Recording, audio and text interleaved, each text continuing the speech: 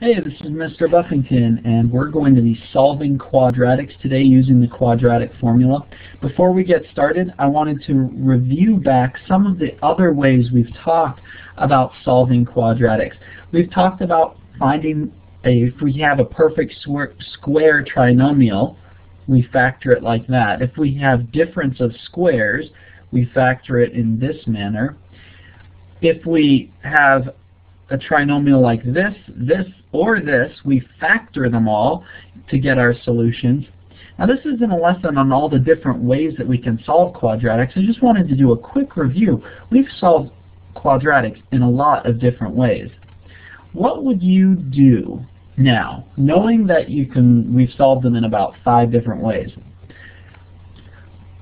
What would you do if I told you that there's actually one way to solve every type of quadratic, whether it's a difference of squares, a perfect square, or one that just needs to be factored in one of the many ways we've talked about factoring? Well, here it is. The quadratic formula is the way that we can solve any quadratic equation. At first you were maybe thinking, wow, Mr. Buffington, why were you holding back on me, not just telling me this at the beginning? But it looks a little bit more complicated, so we're not quite as happy with Mr. Buffington right now. Those other ways are faster, more efficient ways of solving quadratics. But if you get quadratics that are more challenging, it's good to know that no matter what type of quadratic you have, you can solve it using the quadratic equation. All right, so let's see how this works exactly. What's all of this A and B and C stuff that's in there? A quadratic equation will look like this: a times x squared, b times x, and c is the number that's left over there. So here's an example where a is 3, b is 4, and c is 5.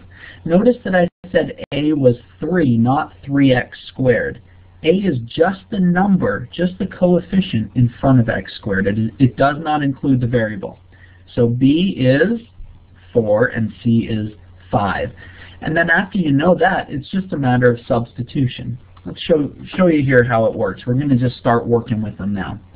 So I have x squared plus 9x minus 22. So my value for a is whatever number is in front of x squared. In this case, it's implied that there's a 1 there. So you'll notice everywhere in this equation, I'm going to put the value of 1 where I see an A. Where I see a B, here and here, I'm going to put the value of 9. And where I see the value of C, I'm going to put in negative 22.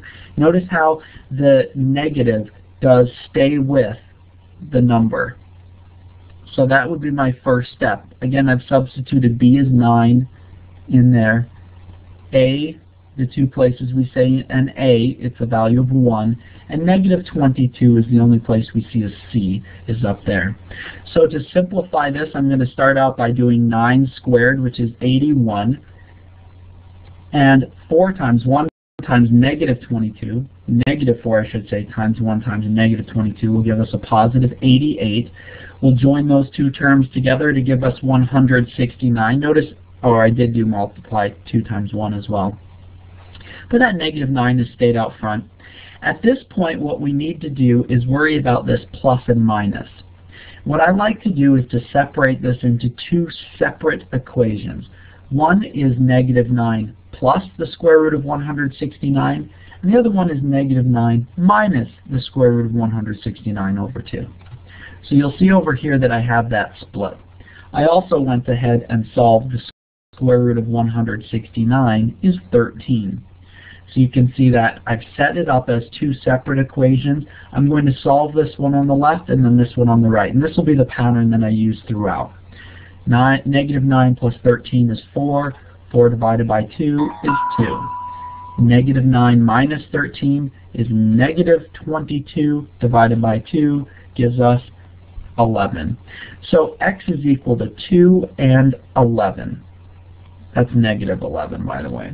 It's 2 and negative 11. So what that means is that if we substitute 2 or negative 11 into this original equation, they would be equal to 0 equals 0. And those are the 2 places that quadratic equation crosses the x-axis. All right, let's look at another one. X squared plus 3x equals 5. With this one, what we need to do first is subtract 5 from both sides of the equation so that we have a nice trinomial in standard form. Now we can substitute 1 equals A, 3 equals B, and negative 5 is equal to C. Alright, so again, all we did was subtract 5 from both sides of the equation so we could set it up being equal to 0. Other than that, we're going to follow the same exact process. 3 gets substituted in where you see B, 1 gets substituted where you see A, here and here, and C value is negative 5. We'll multiply 3 squared is 9, 2 times 1 on the bottom is 2, 4 times 1 times negative 4 times 1 times negative 5 gives us a positive 20, and then we end up with this when we join 9 plus 20. This one here is a little bit different than the last because it's not a nice number. The square root of 29 doesn't give us something nice. So we're going to approximate the square root of 29 being equal to about 5.4. At this point, we change the equal sign to an approximately equal to sign, and we estimate, or we reduce it down and, to the 10th place right there. So now I'll just do negative 3 plus 5.4, which gives us about 2.4, and we divide 2.4 divided by 2 to get our approximate answer. On the other side here, I'll take negative 3 minus 5.4, gives me negative 8.4, divide that by 2 for my other answer. So x is equal to about 1.2 and negative 4.2. This would not have been possible to factor in the other methods or to solve using the other methods that we've learned. We could not factor or solve this using difference of squares, perfect squares, or factoring of trinomials. This is the only method that we could have used to solve this quadratic. Let's look at another one that, again, is a little bit more difficult. We have a number now in front of x squared. We haven't dealt with that a whole lot. But with the quadratic equation, that doesn't matter.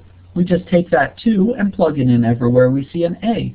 Negative 5 will be our value for B, and 3 will be our value for C. Here we go. So negative 5 becomes positive 5. Negative 5 squared goes in there.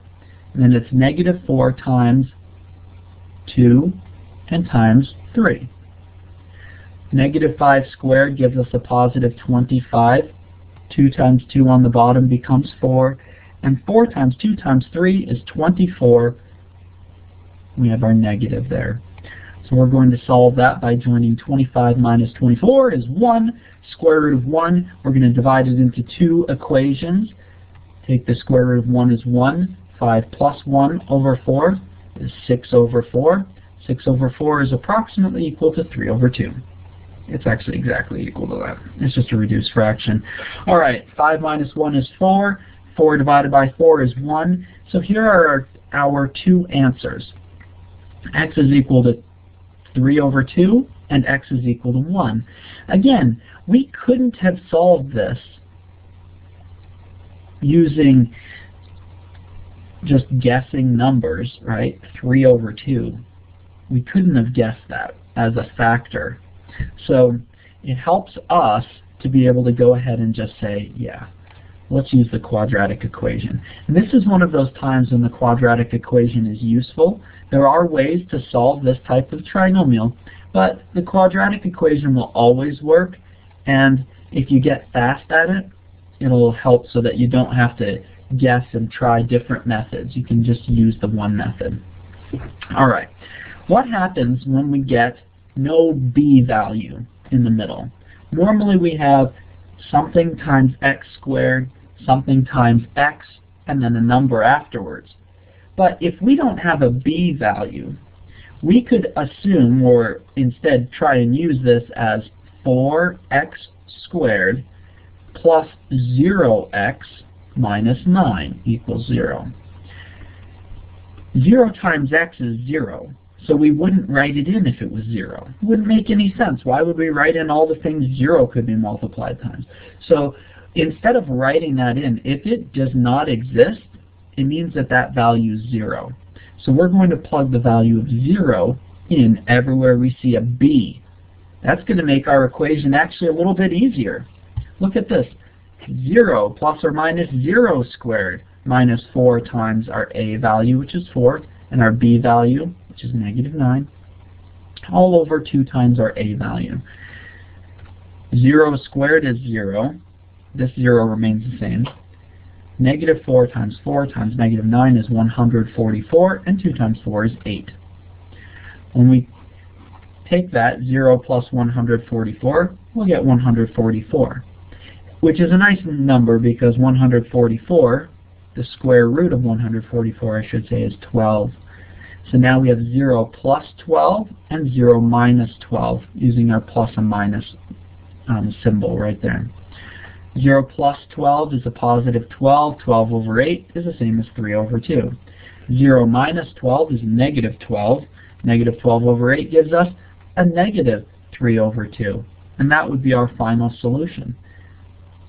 So again, we found the solution using the quadratic equation, even when we're missing parts.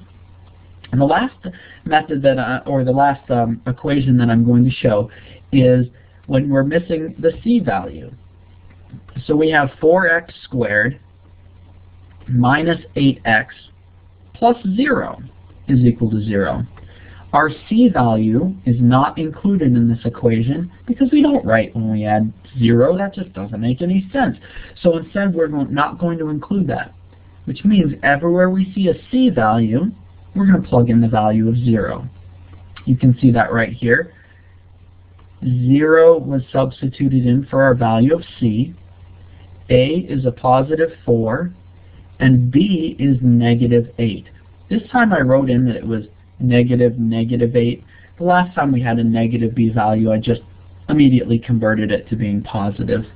Negative 8 just means positive 8. Negative 8 squared will give us 64. 0 times anything gives us 0, so I didn't even have to do that calculation. And 2 times 4 is 8. In my next step, I'm going to subtract 64 minus 0, which gives me 64, and then I'll set that up over here. Square root of 64 is 8. So I'll have 8 plus 8 divided by 8, and 8 minus 8 divided by 8. Let's solve the left side first. 8 plus 8 is 16. 16 divided by 8 is 2. So one of my x values is that x is equal to 2. Let's go on this side. 8 minus 8 is 0. 0 divided by 8 is 0. So x can be equal to 0, or it could be equal to 2. Alright, those are the two places that our graph will cross the x-axis. Those are the two solutions to this equation. We plug in 2 in there for x, and this side would be equal to 0. We plug 0 in there, and this side would also be equal to 0. And that's how we use the quadratic equation to solve quadratics. Here are a couple of examples now. There are 6 questions I put up there. What I want you to do is to pause the recording and try using the quadratic equation to solve those.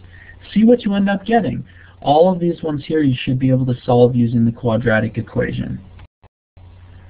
And just to check your answers, here are the solutions. I did stick one in there that didn't have a solution just to see what would happen. And so if you plug this one in and you were getting a little frustrated, that would be this one. So this one here does not have a solution. All the other ones, you should be able to have gotten those solutions when you solve using the quadratic equation. Hope that session was helpful for you. Have a wonderful day.